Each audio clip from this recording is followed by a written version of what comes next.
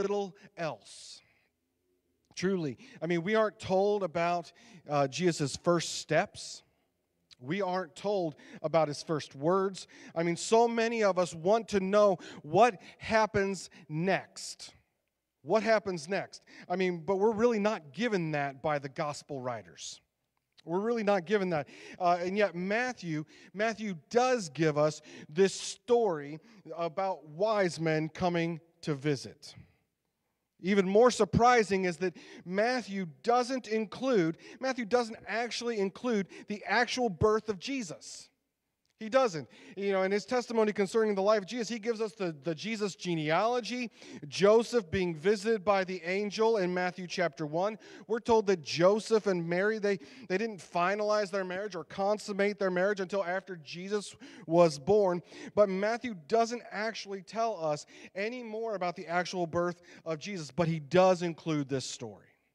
He does include this story. And so if you have your Bible with you this morning, I'm going to ask that you open it with me to Matthew chapter 2. The Gospel of Matthew. We're going to go to chapter 2 this morning. And we are going to begin in verse 1.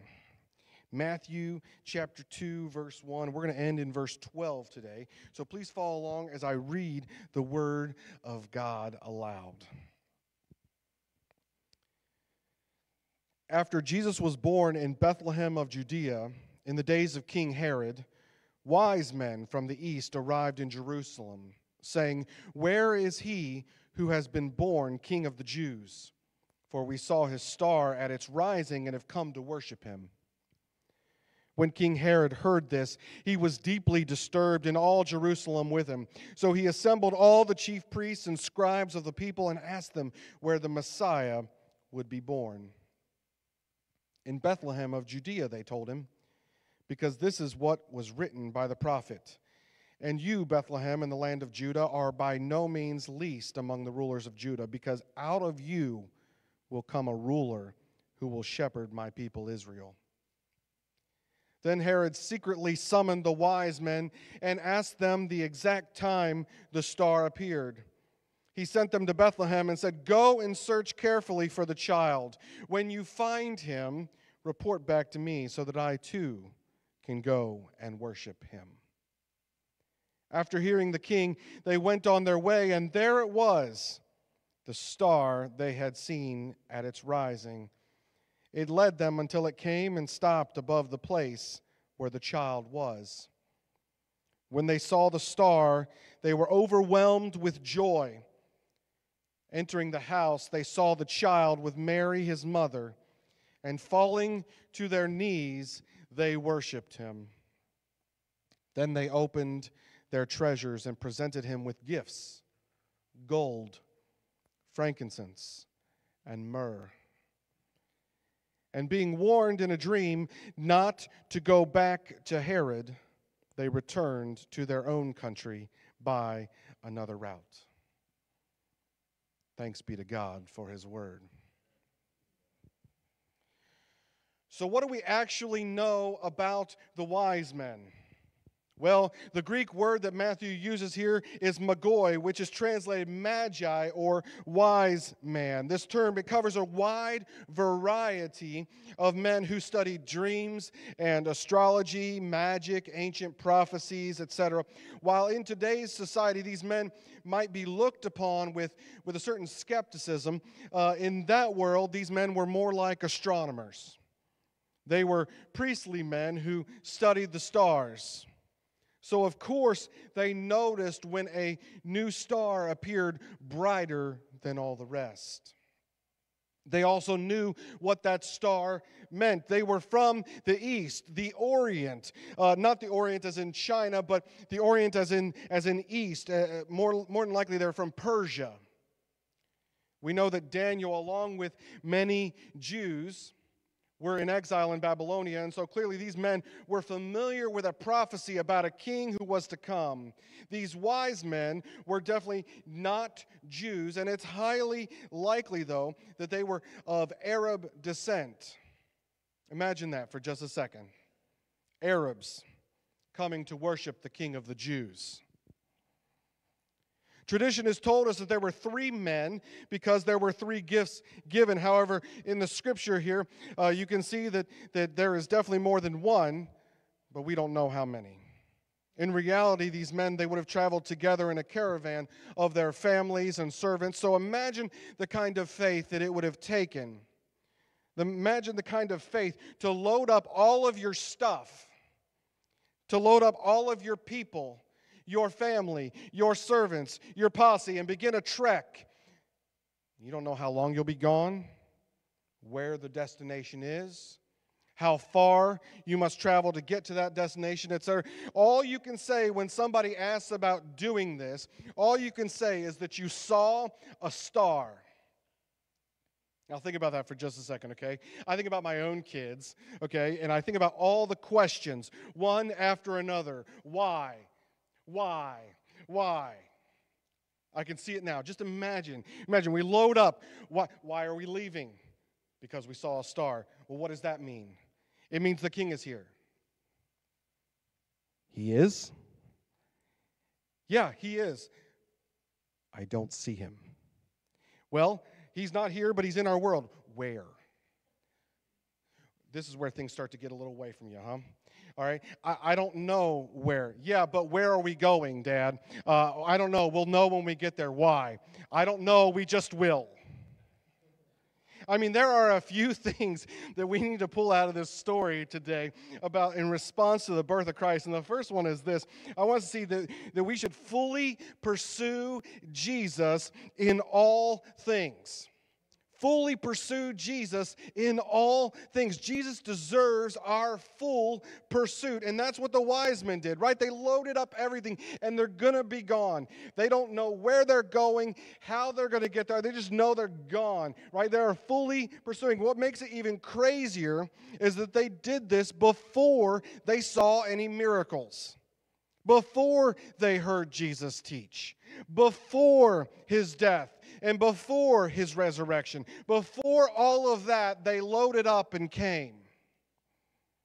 I'm sure it looked crazy because it is crazy. But just about anything involving God is. It looks crazy to the outsider. It is countercultural, and many times it defies logic and reasoning. That's why we call it miraculous. And that is our God's specialty. That night in Bethlehem, everyone was pursuing something. Everyone was pursuing other things. Outside of the shepherds and some others, everyone was too busy to come. They were too preoccupied to notice. Those who were the closest to the manger were actually the furthest away, spiritually speaking.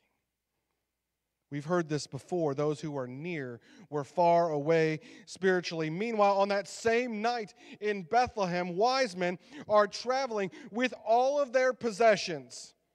They are a long ways away, but they are pursuing Christ. They are committed. They are all in. They are willing to travel any distance, willing to travel hundreds, maybe thousands of miles. They see the star and they load up. They see the sign in the sky and they're gone. Contrast that for a second with Herod. Herod and his wise guys, if you will. They wouldn't even go 5 miles. 5 miles. That is all that separated Jerusalem and Bethlehem. 5 miles. An eternity. In John chapter 1, the Apostle John, he writes, "The true light that gives light to everyone was coming into the world. He was in the world, and the world was created through him, and yet the world did not recognize him. He came to his own, and his own people did not receive him.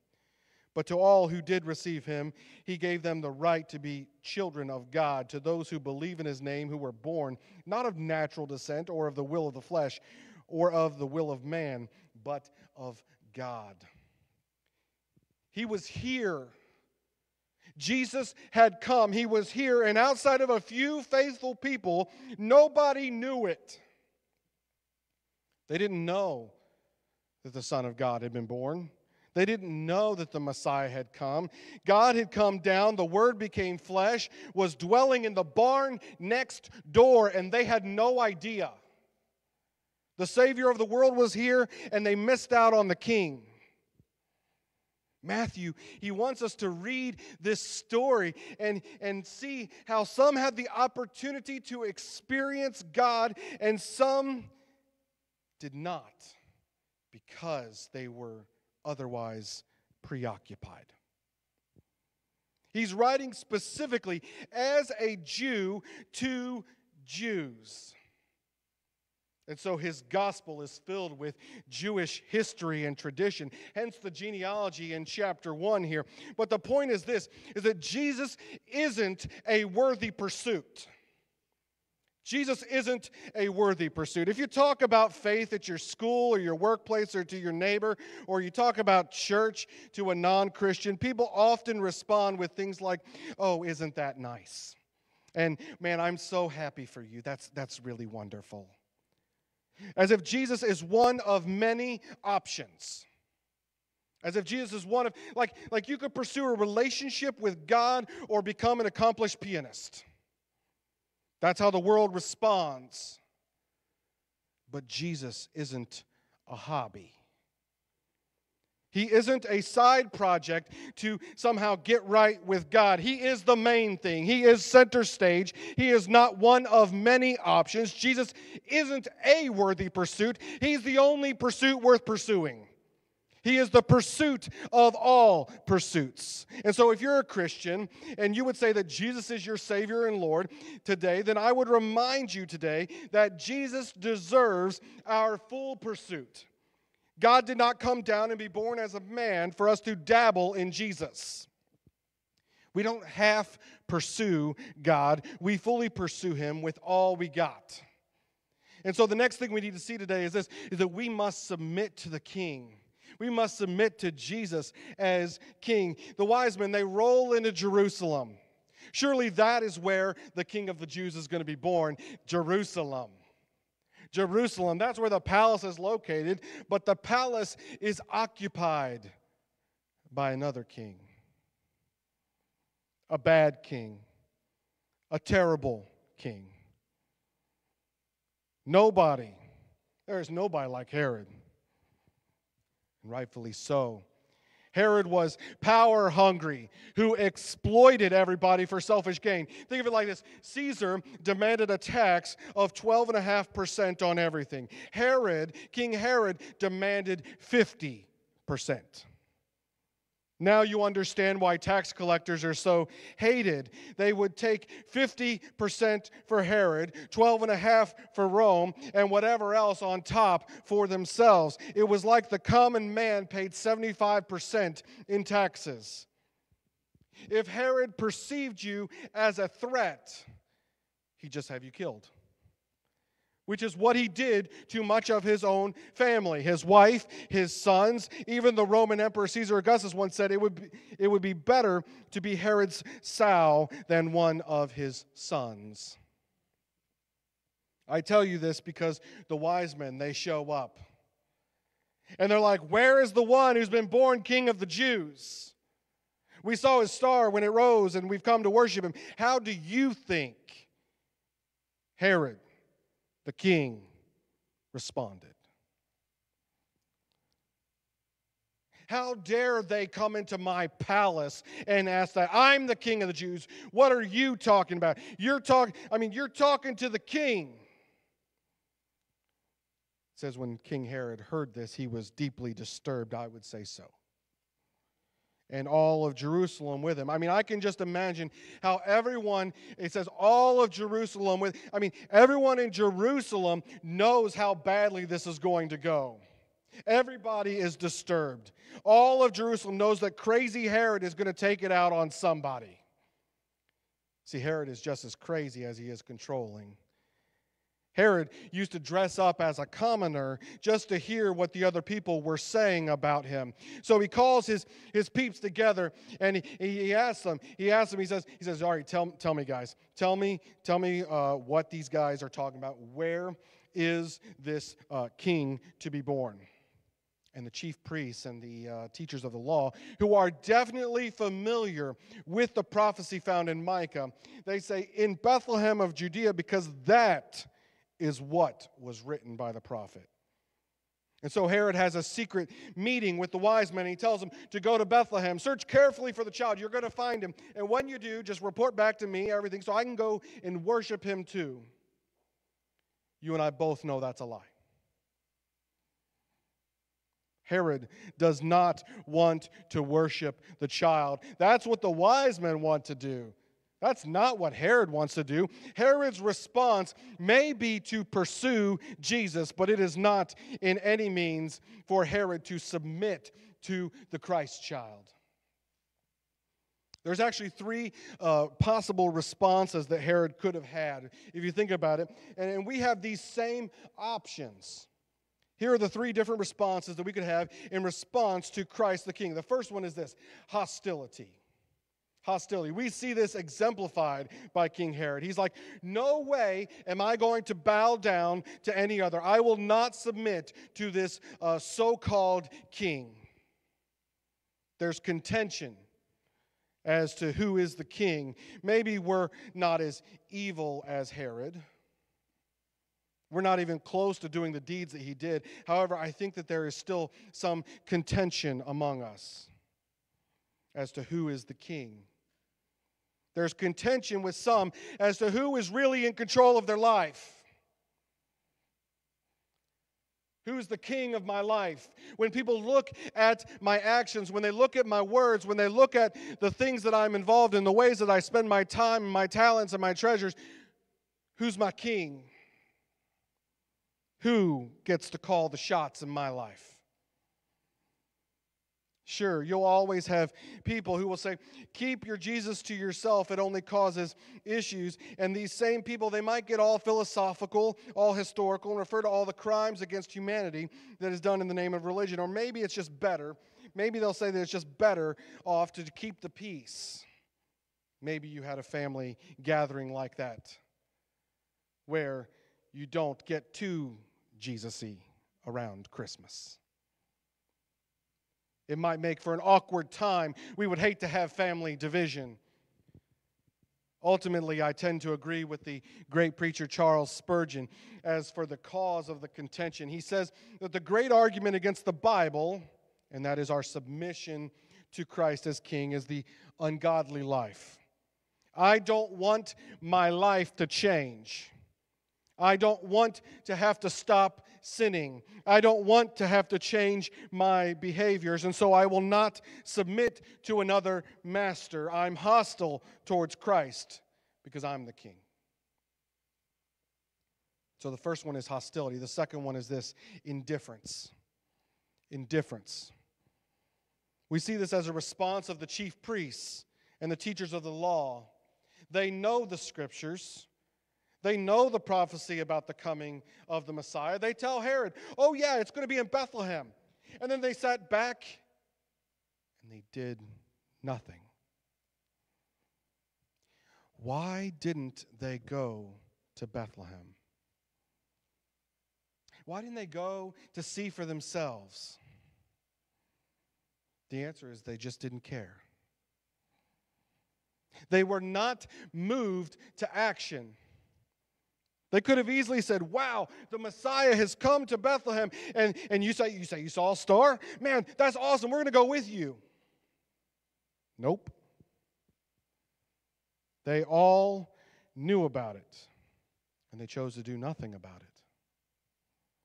These guys knew all of the right answers, and yet they missed it. I mean, this one may be a little frightening for some because it shows us that it is possible to be religious and yet be spiritually blind. It's possible to go to church and be unchanged by the power of the Holy Spirit. It's possible to read your Bible and know your Bible and yet not be transformed by it. Jesus says to the Jewish leaders in John chapter 5, he says, you pore over the scriptures because you think you have eternal life in them, and yet they testify about me. But you are not willing to come to me so that you may have life. There are people who know who Jesus is, but they don't know him. They know facts, they know dates, they know stories and verses, but they have never submitted their life to the will of God.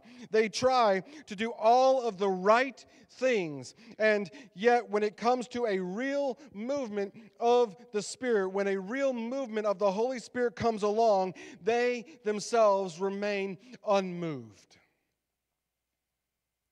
So there's hostility, and then there's indifference, and then there's surrender. Full submission to the power and authority of the will of God. What does that look like? Worship. It looks like worship. The last thing we need to see today is that Jesus deserves our wholehearted worship. Let's pick back up in verse 9. It says, after hearing the king, they went on their way, and there it was, the star they had seen at its rising. It led them until it came and stopped above the place where the child was. When they saw the star, they were overwhelmed with joy. Entering the house, they saw the child with Mary, his mother, and falling to their knees, they worshiped him. Then they opened their treasures and presented him with gifts, gold, frankincense, and myrrh. Seeing the star led them to worship. They were overjoyed. Seeing Christ led them to worship. They bowed down. In an act of worship, they present the king with gifts of gold and frankincense and myrrh. Matthew says that they opened their treasures. The things that were precious to them. They opened their treasures and presented him with them. Each one a treasure in its own right. Gold, the choicest of metals, certainly meant for the King of Kings. Frankincense, the incense of the temple given to the great high priest. And myrrh, the perfume used both to anoint the living and embalm the dead. This same perfume offered to him on this day would be offered to him on the cross. These wise men, they worshiped Jesus and they presented him with their precious gifts. They were indeed treasures and they were indeed costly, but here's the catch. It isn't about the gifts. Sure, these gifts would be a blessing to his family. These gifts, they're going to flee to Egypt. They're going to need these things as they go along. Mary and Joseph would use these gifts on his behalf and for his benefit. And sure, he deserves any and every gift we could bring. He deserves our greatest treasures. But it isn't about the gift at all. It's about the heart behind the giver and the manner in which the gift was given. These wise men, they traveled an incredibly long distance. They traveled personally to give their treasures. They didn't send it. They wanted to worship the Christ child in person, to behold the newborn king, and to offer up what they treasured. They made the decision that it was better for their treasures to be in the possession of an infant than in their own possession. Their gifts were their worship as they sought to bring glory and honor to the Son of God and not to store up treasures on earth. These men, they came and they bowed down. They had faith to travel the distance that they had traveled. And to be honest, being in front of the Christ child, I'm not sure that they were moved to worship. I know that we would like to think, man, there's a baby here. I'm moved to worship him because he's Jesus, the Son of God, the Savior of the world. All that. I'm not sure that they were moved. My guess is they arrived and they found a baby with his mother, a baby that didn't look remarkable. He didn't appear exceptional in some way. He wasn't performing miracles yet. He wasn't teaching yet. He couldn't even use complete sentences. But in faith, they bowed down and worshiped the King. In faith, they chose to worship. See, worship is a choice. It isn't dependent on our circumstances or our feelings or even the day of the week. The wise men, they came and they worshiped Jesus, even though Jesus had not done anything for them yet. Think about it. He really hadn't done anything yet. They knew he was worthy, and so they worshiped him. In the same way, we too have to make a daily choice to worship. A daily choice to submit wholeheartedly. A daily choice. Even when we are not in the mood to give thanks, to give praise, we do it because he is worthy. It's outside of us.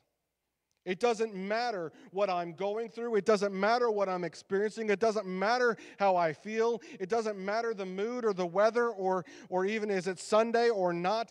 It matters who he is. And he's worthy. See, it wasn't about their gifts. It wasn't about what they brought to Jesus. It was about their faith and the sacrifices they made in response to that faith. What could we give God that he doesn't already have? God needs nothing, which is good for us because we have nothing to give. Nothing that would suffice, but he deserves it all, and so we give him our all. The Apostle Paul, he writes in Romans 12, "Therefore, brothers and sisters, in view of the mercies of God, I urge you to present your bodies as a living sacrifice, holy and pleasing to God. This is your true worship." In response to the awesome reality that Christ has come and that Christ will return, we must wholeheartedly worship.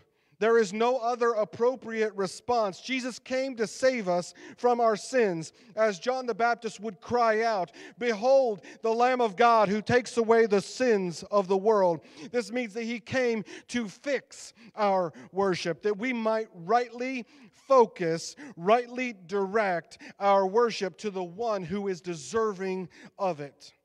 The Son of God came so that we might have life restored, that all things might be made right. Our Messiah came to make a way where there was no way, that we might be free to worship our Creator. Where relationship had been broken, he came. Where sin had entered the world, he came.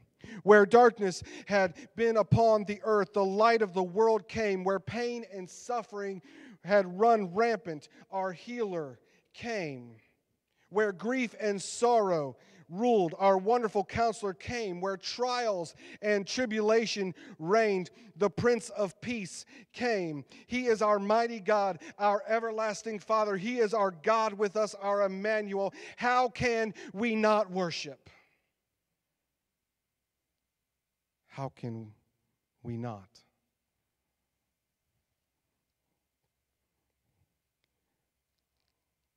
Let us pray.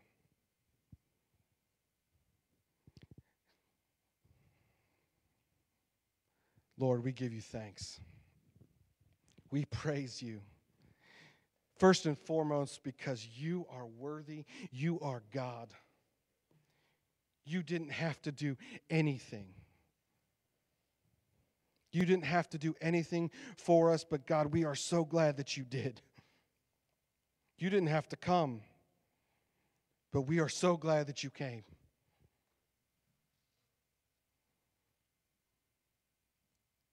God, we too want to be overwhelmed with joy.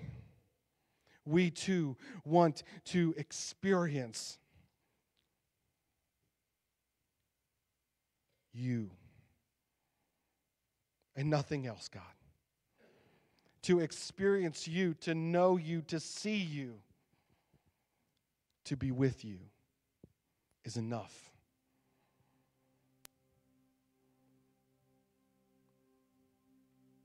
God, we pray that this Christmas season, as we head into a new year, that you would be enough for us.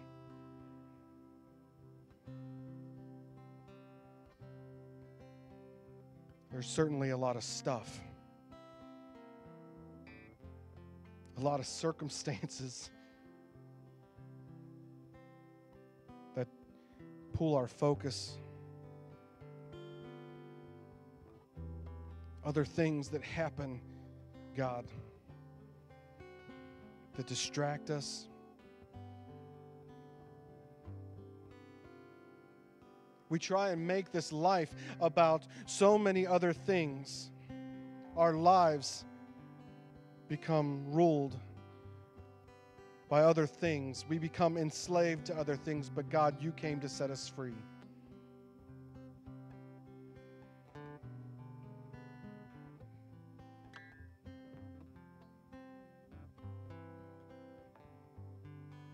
You came to bring joy to the world.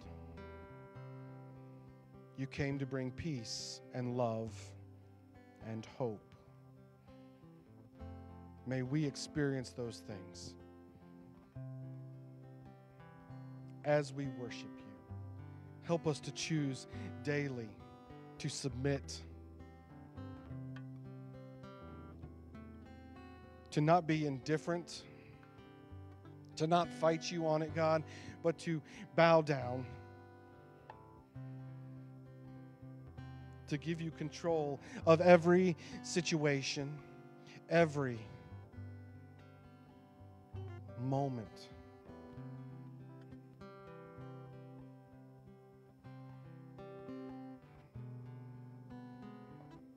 You, God, are worthy.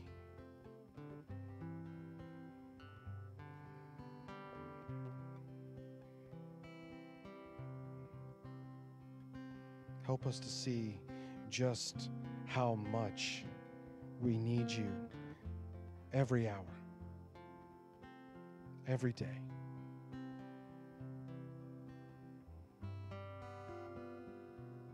Fill us, Holy Spirit,